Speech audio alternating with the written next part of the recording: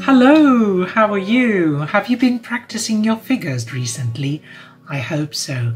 And I also hope that you have found the exercises on shopping lists easy, or at least fun, or useful, whatever. I hope you've enjoyed yourselves. Now today I'm going to go back to a speech, and it's going to be about public transport and COVID-19. Why? Well, because it's a topic we're all very familiar with, so you don't need to focus so much on the subject matter as your technique or relaying everything that is said into your notes or your SI delivery. And that's what we're going to do today, just practice our interpreting technique. And if you're ready, we're going to start now. Public transport and the pandemic. Are you worried about getting on a bus, riding on the tube, or hiring a taxi? Well, you shouldn't really be.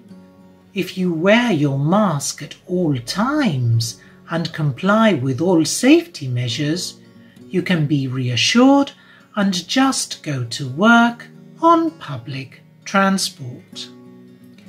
You see, according to Spanish health experts, the risk of contagion on trains and buses is low, and not only because all safety measures have been taken, but also because the Spanish Transportation Ministry has installed improved ventilation systems and hand sanitizer dispensers at metro stations in Madrid and other cities in Spain. According to health experts, the implementation of new safety measures ensures that the risk of infection is lower to that of eating in a closed space or going to a nightclub, however much you may be missing these last two activities. Spaniards, however, are still a bit wary about taking public transport, despite the fact that Spain has not identified a single COVID-19 outbreak on its subway, train or bus systems. Maybe publishing and disseminating this information a bit more among citizens would also encourage users to get on a bus or on a train and therefore continue with individual efforts to curb climate change and its effects.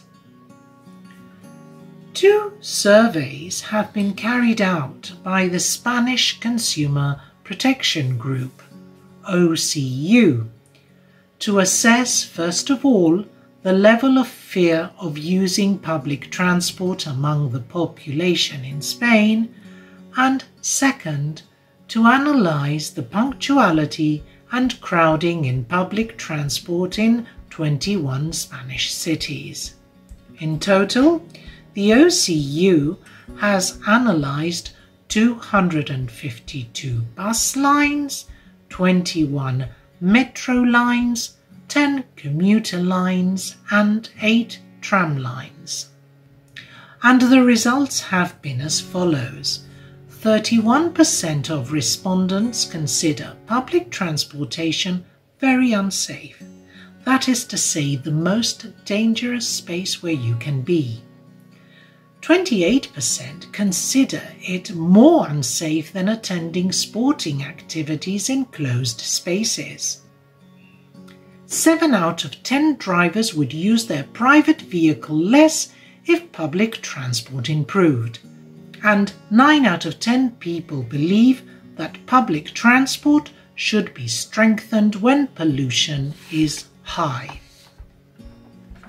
To increase the use of public transport, it is important to change the population's perceptions. Otherwise, cities run the risk of being overwhelmed by traffic when urban mobility returns to normal levels. Maybe campaigns insisting on the safety measures to be taken, providing an improved service, and increasing the number of buses and trains at peak hours could help dispel these views and therefore encourage more people to go back to travelling by bus and on trains. In any event, whatever you do, at a personal level, there are certain precautions that you can easily take, such as packing disinfecting wipes or hand sanitizer with at least 60% alcohol before leaving the house. Planning your trips in advance to make them as efficient as possible. Travelling at off-peak times. Taking less busy routes and reducing the number of changes. Buying a ticket in advance when possible, and if you can't, using contactless payment systems.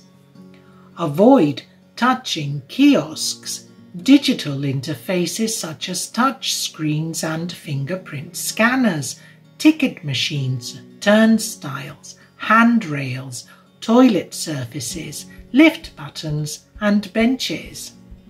Always keeping at least 1.5 meters away from people. Washing your hands for at least 20 seconds or using hand sanitizer after completing your journey. 20 seconds is approximately more or less the time it takes to sing Happy Birthday twice.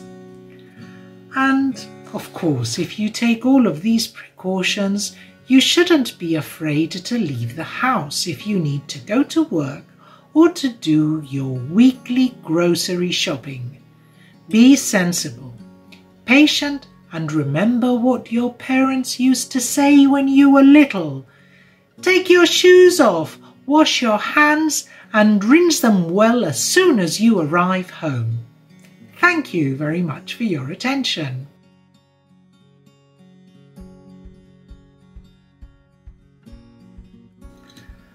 How did it go? I'm sure you did a really good job. Let's focus a little bit on the topic. First of all, I said I was going to talk about public transport and the pandemic, so as soon as you heard that, you should have probably stopped the video and done a little bit of brainstorming to try to see which would be the main words or ideas that would crop up. You know that concept map or mind map can be very useful when you don't have very much time to prepare. I don't really think that the first 3 paragraphs were very difficult. Things became a little bit more complicated if you were doing consecutive when we went down to the figures, because it was a bit of a shopping list. However, it is important to try to understand what they mean. That's why figures sometimes are difficult, because they don't give us a context. But here we did have a context, so it should have been more or less easy to understand and analyze the information, which is what we should be doing. And finally, towards the end, we have a series of items and bullet points that focus on very specific information, but they all make sense. And if you're doing consecutive, the only thing you've got to do is just jot down the key words, because it all makes sense. It is a topic that does not require preparation, and that's why it should be easy to remember. Next time, I think I will look for something a little bit more challenging for you. Let's see what I will do. See you soon. Bye bye.